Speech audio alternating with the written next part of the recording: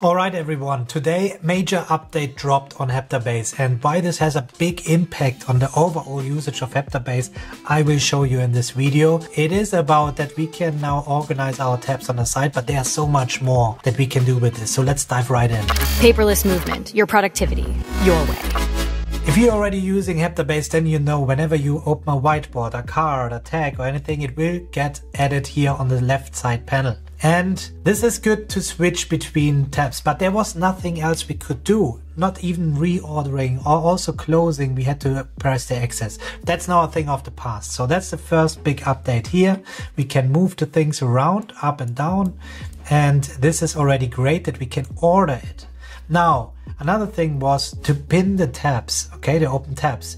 So I can have it always at hand and have a starting round. So right click and pin, boom. Now it's on the top section here that we talk about in a moment. Another thing that I can do now is create folders. So you see here already there I created folders. I can click on the three dots here and I say new tab folder and I say saved cards. And then I can move, drag and drop the cards in here. That's amazing, very intuitive. I could also pin this and then move it up here. So there are many ways. What is missing right now is that I can give the folders different colors. I didn't find how this is possible, but I'm pretty sure this will come as well, as they are into coloring stuff as well. But this is already a major great start. So why I'm so excited, however, is the issue that I had that whenever I was working in one device on something, had deep thinking, and went to another device, it was out of sync. Just by going to the browser and opening the Heptabase in the browser, there was a complete different set of open tabs than it was on the desktop version. And this changed. And this not only changed, it's not only just syncing what you see here, but you have now different tab groups. And this, my friends, is a game changer, because now you can instantly switch focus mode what you're working on. What this means, I will show you right now. We are used in tools like Tana or Notion and ClickUp and so on, that we can create different workspaces. So we can build different single source of truths within this tool, right? Here we have a new approach now, because now we can add everything on top level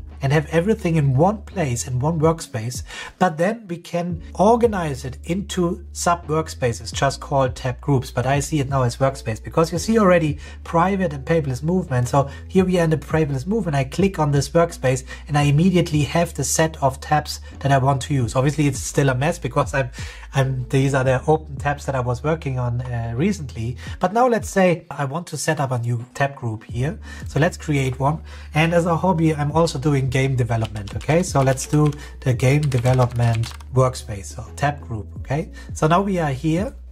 Let's close this, and now there's nothing on the side.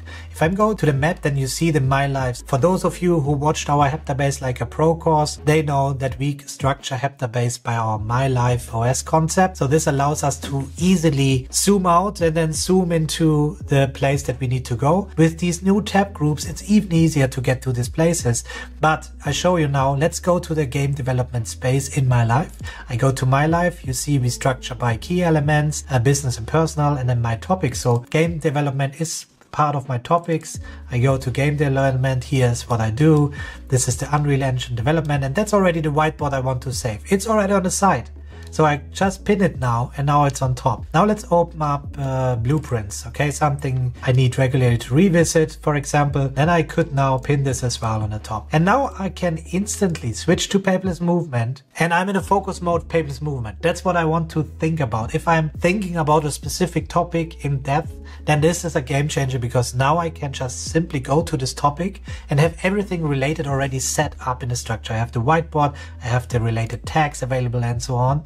And then I can switch to a different topic and boom, I can immediately start working. This makes it also easier now to capture things in there. Whenever something new comes to mind, I can easily go now there. And now when you go to the browser and you have the same options here, you can now switch to tab groups. I can go to private and I can start adding the stuff here. So as you can see, it's not set up yet because I just wanted to share these news with you right after they published their update.